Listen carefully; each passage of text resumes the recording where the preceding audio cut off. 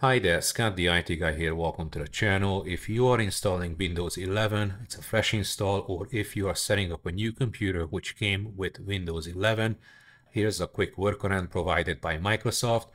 If you have no Wi-Fi and your hardwired connection is not connected, you are seeing this screen. Here's the official Microsoft response how to get around this.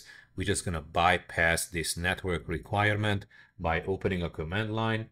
Command line is available if you hold the shift and press F10.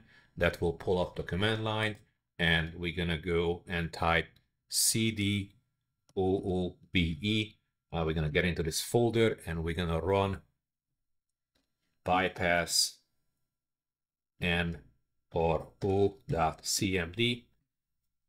This is gonna reboot the computer, and once the computer is rebooted, we're gonna have an option to set it up a local account on this computer without connecting to the network or to the internet.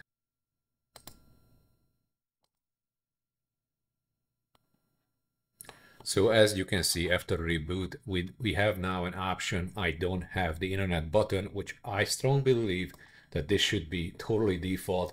We're gonna hit continue with limited setup, and we're gonna create a local username, call it test, and no password.